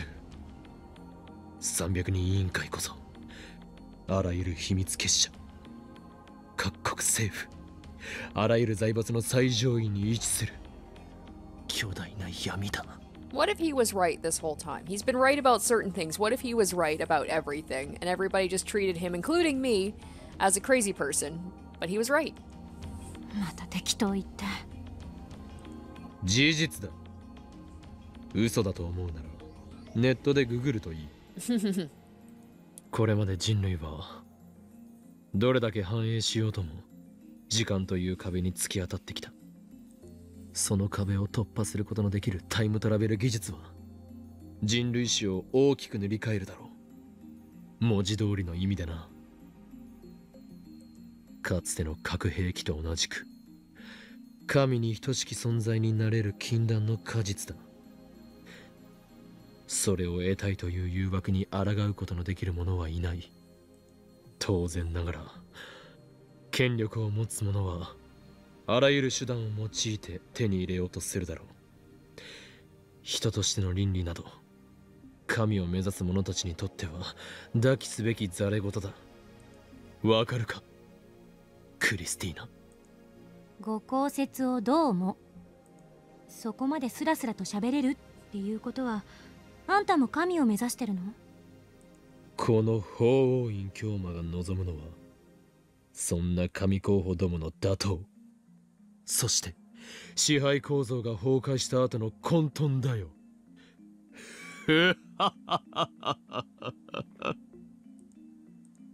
法王院に聞いてるんじゃない。私は岡部に聞いている。俺は法王院だ。つまり自分を持ってないってことね。Damn you, assistant. How dare you attack my very identity? そんなことよりマキセ氏、Z プログラムの続きプリーズ。ダル、そんなこととはどういう言い草だ。陰謀論は聞き飽きたお。オカリンの妄想より Z プログラムの方が気になるし。I told you they're not delusions and they're not theories.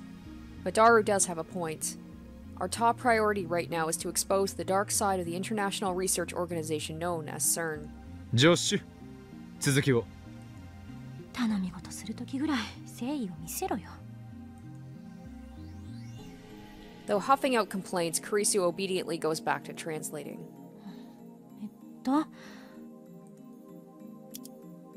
プログラム第1段階、大型ハドロン衝突型加速器の建設および実用化。Collider, a device that accelerates charged particles in order to research the reactions that result when such particles collide. The type of particle accelerated also determines the name of the equipment.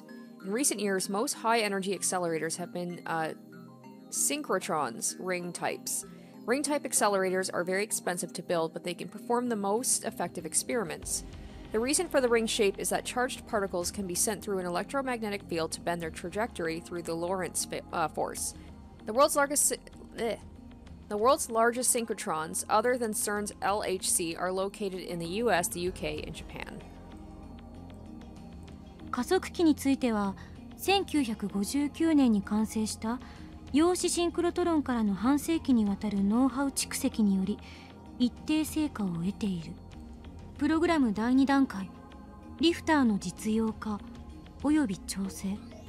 これにより2つ以上の人工的な局所場得意点の生成およびカーブラックホールの生成を可能とする。なおブラックホール生成についての情報を意図的に曲解させてリークし、プログラム本来の目的について悟られぬようにすることが必要である。プログラム第3段階動物実験、プログラム第4段階。 Wait, they just glossed over the animal experimentation? Poor animals. Aw. Kurisu stops talking. It's probably human experimentation, isn't it? She takes a deep breath and finally mutters angrily. Yep. 人体実験。 Well, they did say there was a death, right? マジで？ A chill runs up my spine.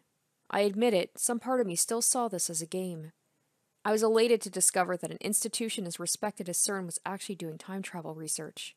After all, we ourselves had succeeded, whether by chance or design, in producing our own time travel phenomenon. I thought that maybe we could beat CERN to the first functional time machine design. And wouldn't that be something? But now, just like I said to Kurisu, the world is full of lies. Morals are meaningless. Was it really okay for us to get involved in this? なあオカリン、前にハッキングした時のこと覚えてるか？確か盗み読みしたメールに書いてあったよね。実験結果エラー、ヒューマンイズデッドミスマッチ、詳細は別紙ゼリーマンズレポートをなんとかかんとか。Someone died?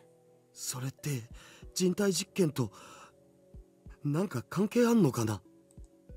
My throat goes dry. Cold sweat seeps through my brow, and it's not because of the heat. Kurisu and Daru are waiting for me to speak.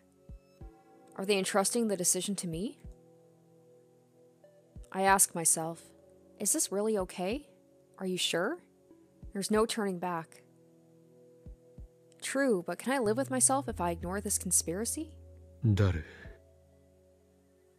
ゼリーマンズレポートを探してくれ。マジっすか？マジだ。ただし、クリスティーナ。え？お前はもう帰れ。なんで今さら。ゼリーマンズレポート。嫌な予感がする。これを見たら、俺たちはもう普通の生活には戻れない。お前はその若さで、サイエンス誌に論文が載るほどの天才だ。有望な将来を捨てる必要はない。もしかして心配してくれてる？当たり前だ。お前は俺の助手だからな。助手じゃないって言ってんだろ。 She's like, you almost had me there. You almost had me thinking like, oh, he's talking normally and, you know, empathetically. 気遣ってくれてどうも。でも帰らないわよ。この事実を世界に告発しないと。ダメだ。それは危険すぎる。ビビってるのか？俺たちはこの陰謀を前にしたらあまりに無力だ。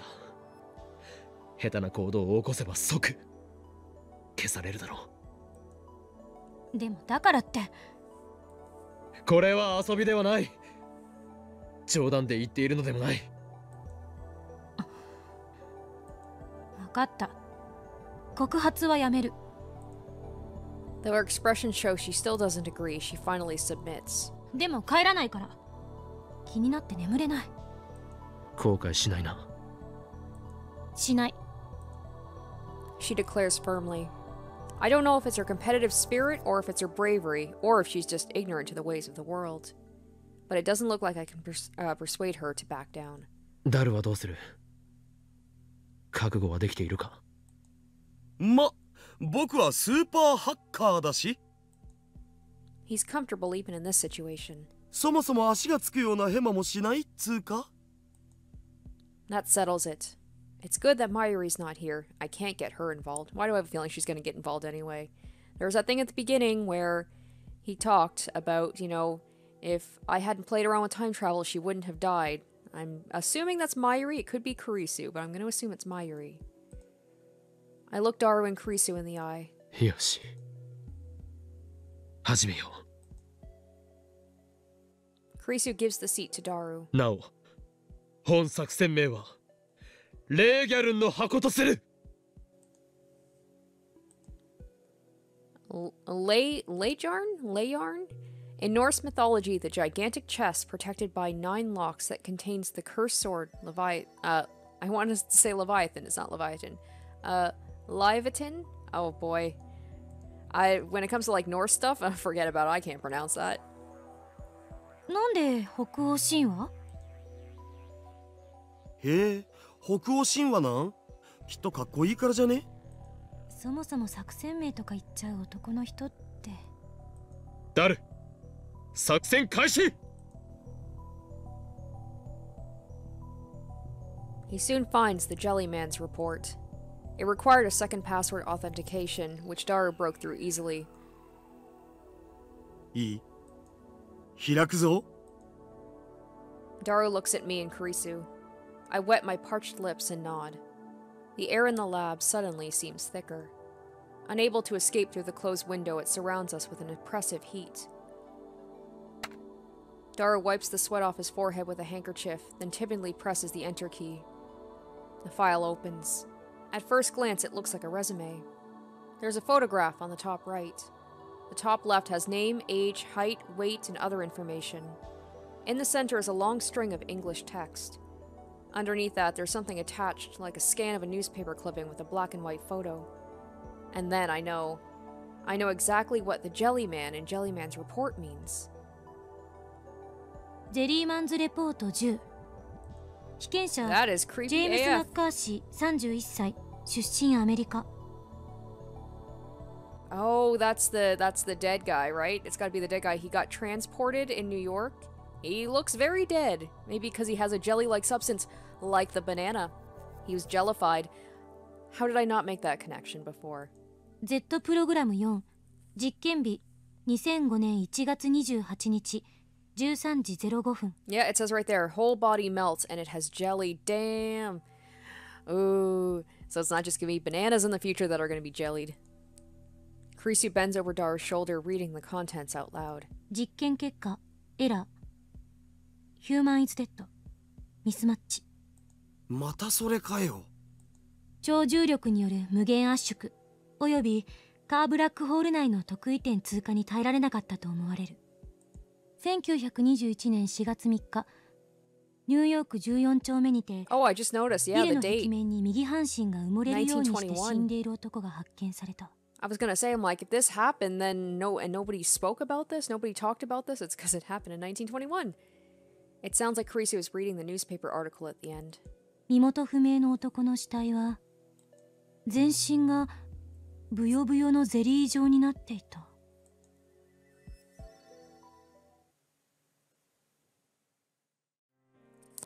Alright, so that's gonna wrap up part 4 of Steins Gate.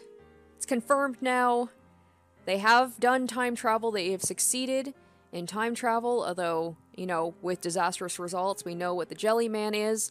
That link between the Jellyman and the jellified banana. That was just like, oh my god. That was just like oh my god moment. I'm just like, why have they been focusing so much on the banana jellifying? Well, now we know why. So, things are getting pretty dark here, so I'm just like, still waiting. When are we gonna get into that time travel? I know I keep saying that, but I'm like, I'm excited for it. I'm excited to be able to make those choices down the line that's gonna kind of sway how the story goes, because I haven't really had that option yet, and I'm excited to get to that point. But will it happen next episode? I'm not too sure. Only one way to find out. Stay tuned for the next episode. Thank you guys so much for watching, and I hope to catch you next time. Bye.